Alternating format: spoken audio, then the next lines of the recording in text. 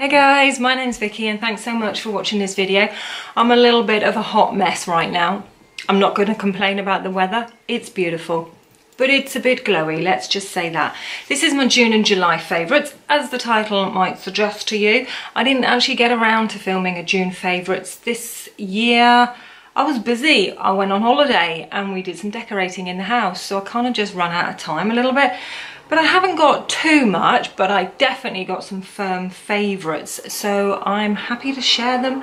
There's makeup, there's skincare, and there's a little bit of fashion I've been enjoying, and a little bit of the TV, and all the usual favourites for this type of video. So first I want to talk about a little bit of makeup. I have 3 eye crayons here, eye pencils, whatever you like to call them.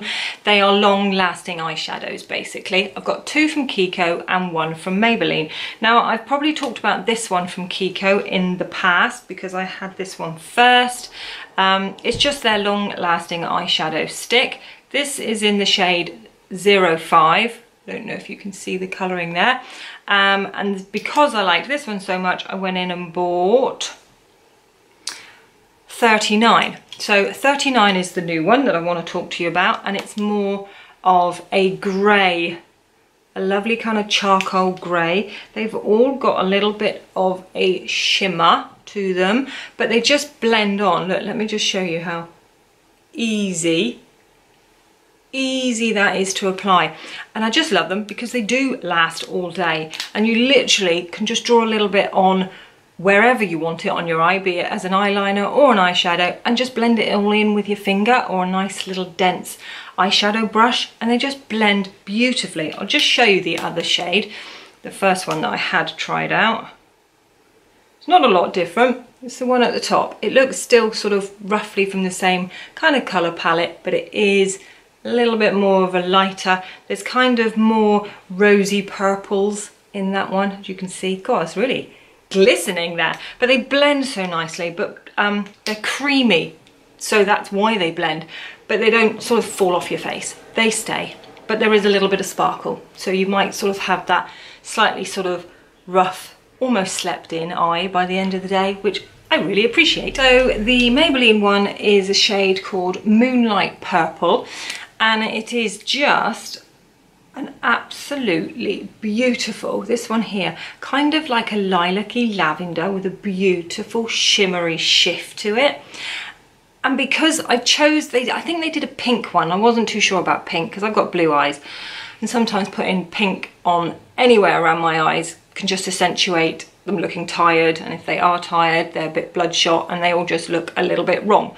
So I went for the sort of the purpley lavendery shade because you can build it up or you can keep it quite subtle. You can do that little top liner just along your top eyelid there, just like as a one swipe, so it looks like a really fine eyeliner and it's beautiful. Or you can just sort of again smudge it in like the other eyeliners, and you just get a really diffused kind of like a light. It can kind of turn to that sort of grey hue, if you know what I mean. It's got that shift because of the purple tone of it. It's really creamy, so the pencil, be it a thin little pencil, it does crumble sometimes, but you know, just with a gentle hand it's fine. But it just blends really nicely if you just want to put a sort of a wash of a lilac-y lavender shade on your eyelid, but you don't want that stark line, which is really cool, but sometimes you just want to blend it in for a little bit more of a smudgy eye. So I'm just really loving all of the shimmer at the moment. I think I must be having a little bit of a moment with Kiko because I'm also really enjoying this Lips and Cheek pencil. I've got the shade 02. That's the colour, and there it is, if you can see. Let me pop it down here.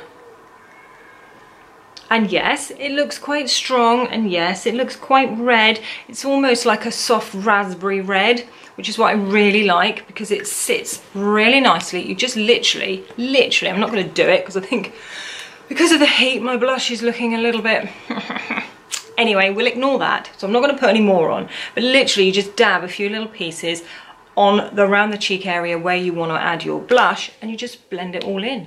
blend it all in with your finger. You can add to it. Sometimes it does need to be built up. It is quite sheer to start with. It just depends on how much you want on the day. And then it's just beautiful to add this to your lips as well. It's kind of quite mattifying almost. It is a cream product, so there is some sort of dewiness to it, and it looks lovely on your cheeks.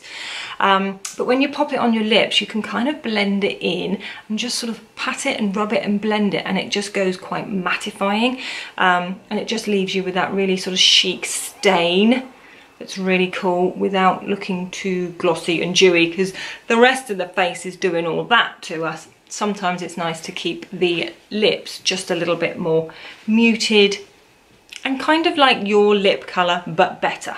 And that's what I'm really enjoying about that one. So H&M, like a lot of the high street, is having their sales at the moment, and I made the most of it. They were selling off a lot of their makeup for £2 or £3, and I picked up this little eyeshadow palette with 9 eyeshadows. This one's called Smoky Nudes. It's got a beautiful, perfect size mirror there to do your makeup, and 9 absolutely stunning shades. Yes, they're nudes, but they're smoky nudes, and we've got a mix there of shimmers and more of a glitter tone. That one there in the middle, the sort of cold gold, shall we say, that's actually quite a glitter one, so I don't tend to reach that one so much, but a little pop, you know, at the end, just on your eyelid there, is really, really nice. The shimmers are beautiful, and the mattes are beautiful. I do tend to keep away from the really dark ones, sort of those two there, but the rest of them, so there's easy a good 7 at least that I really, really enjoy using. So I think when you've got a palette of 9 different shades, there's always going to be some of the shades that you don't actually use, but I think that is a beautiful little mix, and I'm enjoying it. Right, next up, what's giving me this glow? Apart from the sunshine. No, this I am loving at the moment, and it's from L'Oreal, and it's their Glam Glow bronzer. Basically, it's a cushion bronzer. Now, I have talked about this and another product, which I am also going to mention here as well, but I'm not going to talk about it heaps here because I've made one separate video about these 2 products. But I'm loving it, absolutely loving it. This is a cushion bronzer.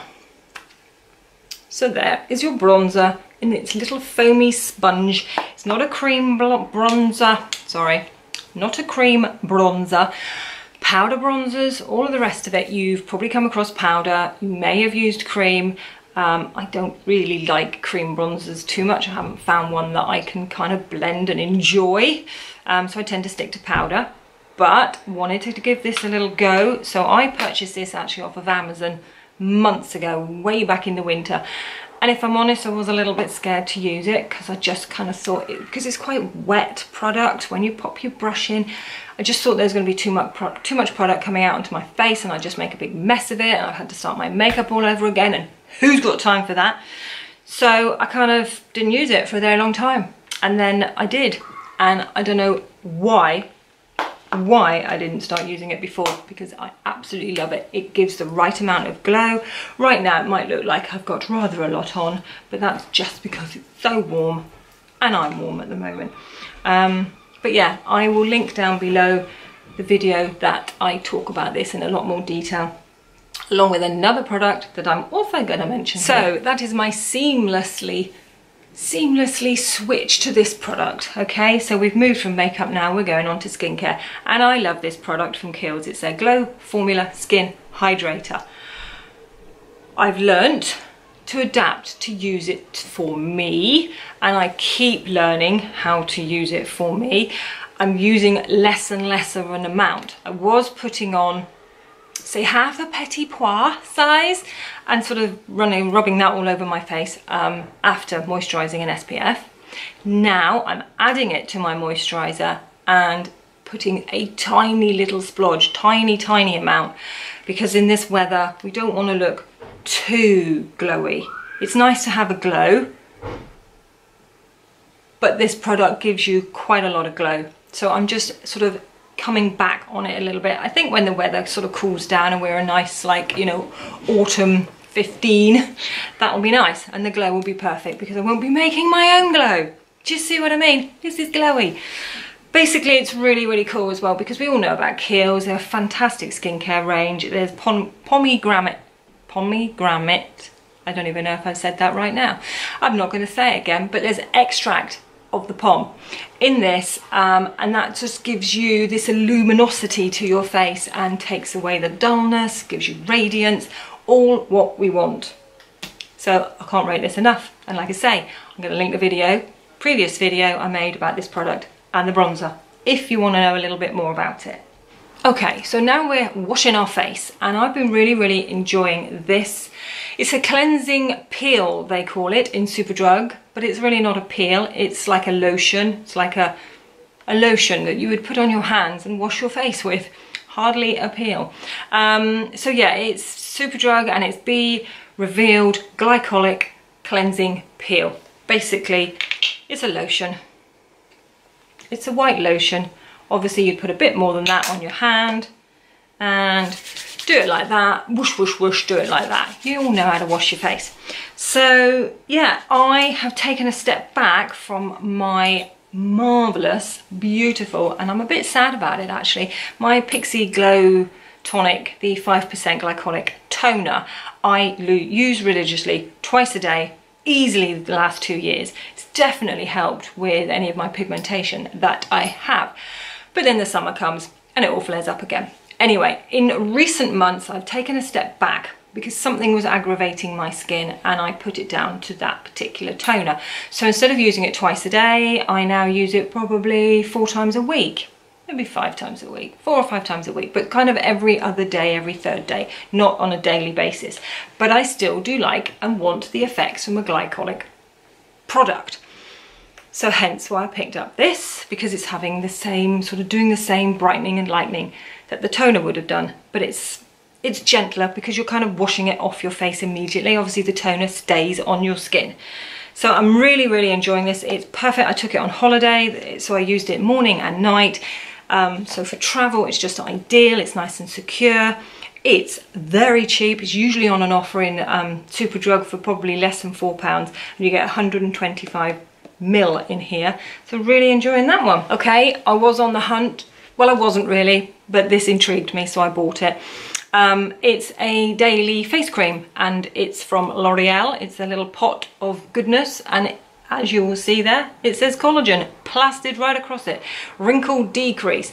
I was on the hunt for a collagen face cream. I have some beautiful face creams that I'm really, really enjoying, but nothing is obviously putting any collagen back into my skin that obviously at my age I'm losing rapidly. Collagen helps to plump and keeps that firmness in your face that we all lose as we get older. So I was on the hunt for a face cream with collagen in it, and this one was looking at me from the shelf. Again, it was on an offer. I could not refuse it, and it's literally just a little white cream. Not too heavy actually. Smells like most sort of face creams if I'm honest, and you know, it's just a normal face cream. There's no SPF in this, so you do have to go on with an SPF afterwards. But I tell you what, although it says day cream, there's no mention of using it at night. I do put it on at night as well, because why not? I definitely put it on where I kind of mix actually, because I like the benefits of my other night creams that I use, but then I pop this one on just sort of all around my eye area and along my jawline and on my cheeks, pretty much everywhere, barring my nose and my chin. And then my other night cream goes on top. But I absolutely love it because when I wake up in the morning, I can pretty much guarantee my little fine lines, my little crow's feet are softer. They're not so obvious.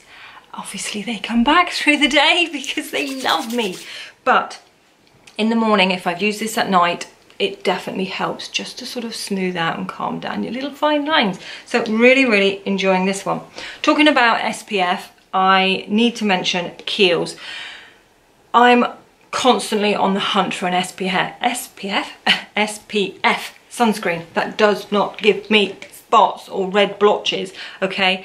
And I've struggled.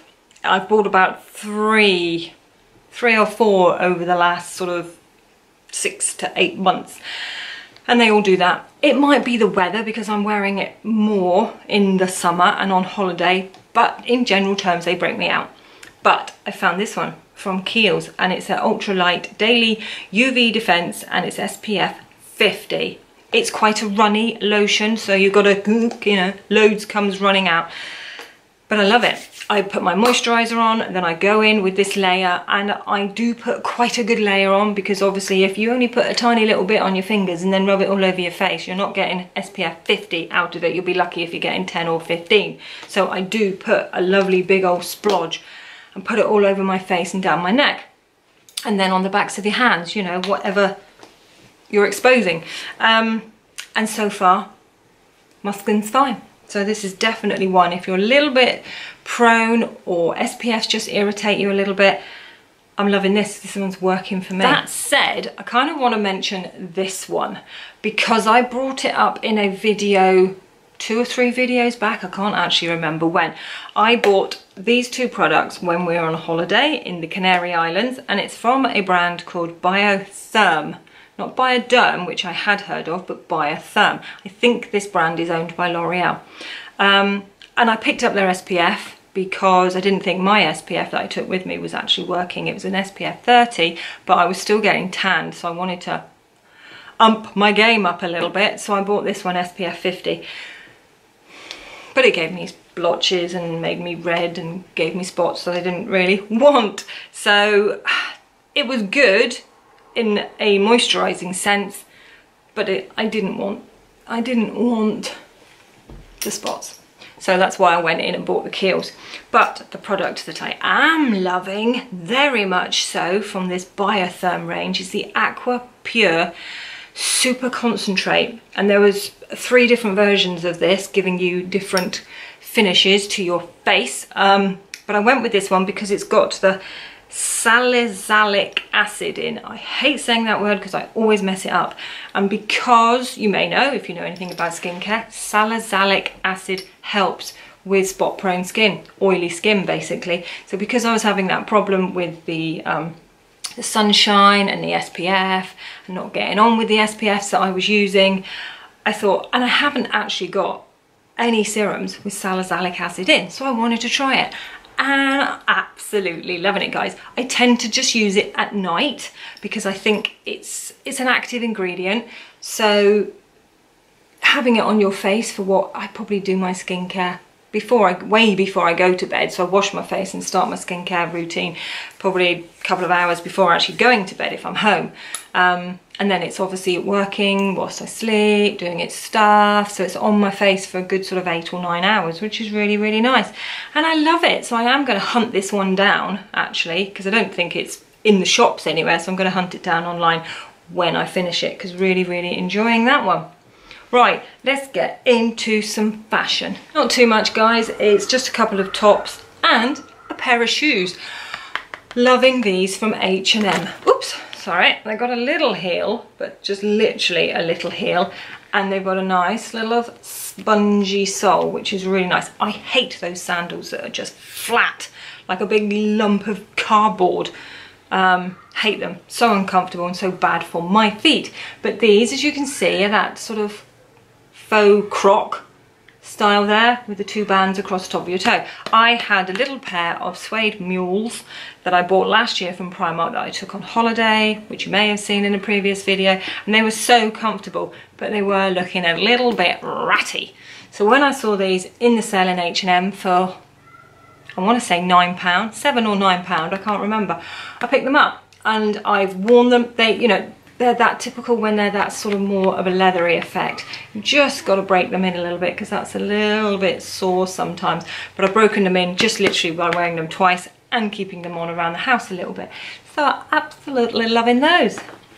Next is a top, a little cropped kind of vest top. When I say cropped, it's not cropped up around your midriff or above. It's just literally on your waistband if you've got a pair of jeans. Not mom jeans, it comes down under mom jeans. It can just about tuck into a mom jean style. But I picked it up from Zara and you can see the shape of it. It's a very boxy vest top, but I love the colour of it. I haven't got anything in my wardrobe this colour. It's almost like a rusty coral. and I love it, absolutely love it. It looks really nice with a tan because I took it on holiday with me. Pairs really nicely with most colours. I wore it and have worn it mainly with black, I must say, but it would look amazing with some white linen trousers as well. But yeah, absolutely love it. I might actually link below as well the video that I'd done, which was outfits that I wore on holiday, and you'll see me wearing that one.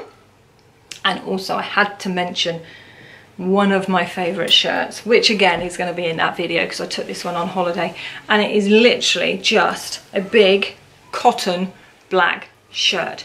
You know, the classic white linen shirt used as, like, you know, with your denim shorts, that beautiful crisp look of white linen or cotton on holiday, and you have it as, you know, what am I talking about?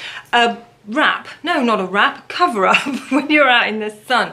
Oh, I love that look so much. Well, anyway, this is my take, but in black. It's just a long sleeved cotton shirt. I picked it up literally like 4 sizes bigger. This is extremely big, but if you just want to wear it flowy and open over a dress, over a pair of shorts, which is what I did on holiday, or then just wear it over a bikini in the day, slouching about, it's perfect. You can see it's a tiny bit see-through as well, look. But I love it, beautiful. And it was something like £9 in H&M. But I think what you've got to do if you want that kind of look with the big cotton linen shirt, size up big time. Like I say, 4 sizes bigger, and it does the job. Do you like this shirt? I do. This is a men's Primark Hawaiian shirt. And I've got shorts on, but you can see I just love it. I absolutely love thinking outside the box at the moment with my clothes. So, you know, if you want a particular look, but you're not getting it from what you're seeing on the shelves and what is being projected to you.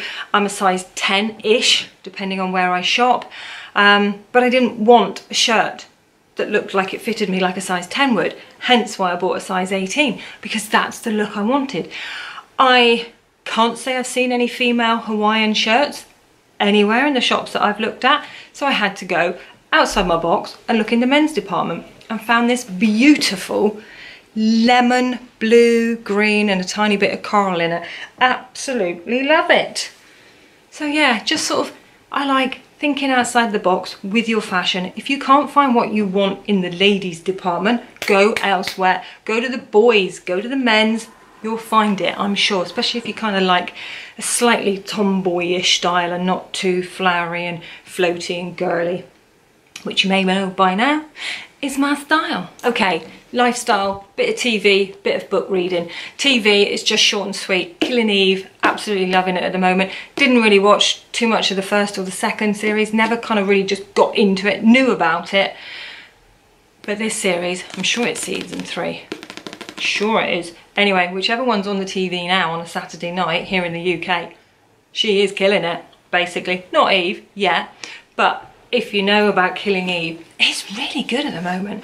Next thing, Netflix, obviously I've got to tell you, Stranger Things 3, season 3, watched and completed. It's really cool, that series, because the episodes are coming in at like about half an hour, 35 minutes. The last one went on a bit longer, but they're so quick and easy to watch. Loved series 1, series 2 was pretty good, series 3, amazing. If you haven't watched it, why? Crack on. And next, last but not least even, this book. Now it's called The Tattooist of Auschwitz, so you would think, oh, that's a heavy read, that's a bit of a depressing read, but I took it on holiday with me because I couldn't finish it before we went. I really didn't want to sit around the pool reading this book. I kind of didn't want to bring the mood down, do you know what I mean? It's not really a holiday read, but I couldn't do anything about it. I couldn't finish it before I went, so I took it, and I was very much like, you know, not showing the back of the book, the cover of the book even. It's sad, yes, I cried. I learnt something, yes. I desperately wanted to keep reading and to finish it because I wanted to get to the happy ending, if there was going to be one. I needed to get there. The characters, you love all of them, and you want them to survive this awfulness. yeah, it's a love story, but it's very sad. And I don't want to give away the ending, but if this at all interests you, anything like this, or you can actually get through a book like this, it's definitely worth the read. It's by Heather Morris. I think I got mine from Amazon, in fairness, because somebody else recommended it on here. Yeah, I'm not going to say I enjoyed it, because that would not be the right terminology, but I'm glad I read it. And I sort of, yeah, I've relayed a couple of the little scenarios that happened in here to my husband, and then that created a big conversation about world wars and all the rest of it.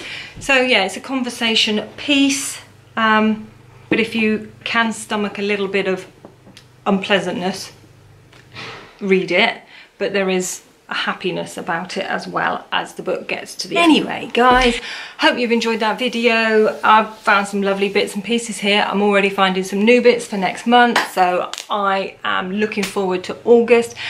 Thank you so much for watching. Click on that subscribe button before you disappear, and that would be really cool, and I will see you next time. Thank you so much again, guys. Enjoy this beautiful UK weather we're having whilst it lasts, and I'll see you next time. Bye.